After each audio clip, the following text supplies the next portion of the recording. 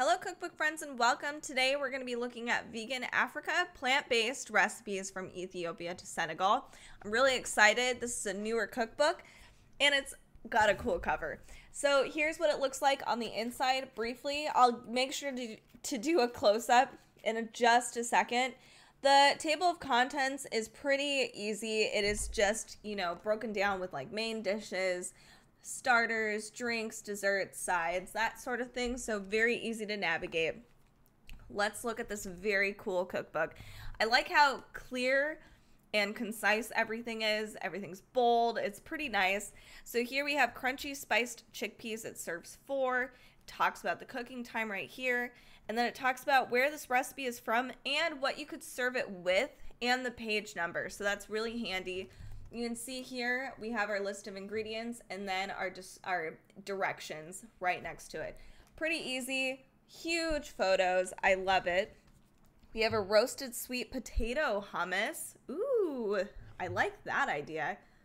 Isn't that just dipping mashed potato? I guess if you put tahini in it, it'd be a little sweeter. You could do some red pepper. Ooh, I'm getting ideas. We have plantain beignets. Holy cow. I like that this is a side.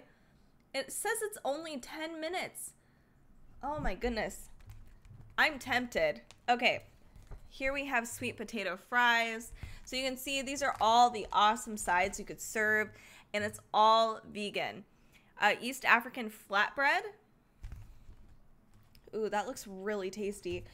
We have sweet bread, and this is like rolls. This would be really great for Thanksgiving and stuff like that. Here we have a roasted eggplant with tamarind. Beautiful charring right here. I love this. It sounds very good. I have a new love for eggplant right now. This is a sweet potato salad with mixed baby greens and cashews. So one thing I really wish that they did is that they told us exactly which country these dishes originated from. I don't think this is just an all-encompassing every place in Africa will serve all of these things, but that's something I wish that we had, was more information about each dish. Oddly, usually I'm not a reader for cookbooks, but I kind of want to see more. So that's something, a little bit of a critique. But so far, it's really beautiful. The photos are stunning. The recipes look very approachable. Like the ingredients are super, there's not a whole lot. And these are really easy to find at your local grocery store. Nothing too crazy. Here's a fresh pineapple salad. And a lot of these I'm noticing, if it is a long cook time, it's mostly because it just has to sit in an oven or just marinate for a little bit. Otherwise, it's not a whole, it's pretty approachable. This is a beautiful photo. I don't know. This looks like this could be on a wall. This is a creamy carrot ginger soup. This would be amazing during fall. It's probably great if you are sick and it's like really comforting. This is plantain and eggplant stew. Sauteed spinach and mushrooms with plantains. Yum. Chakalaka, South African relish. Ooh.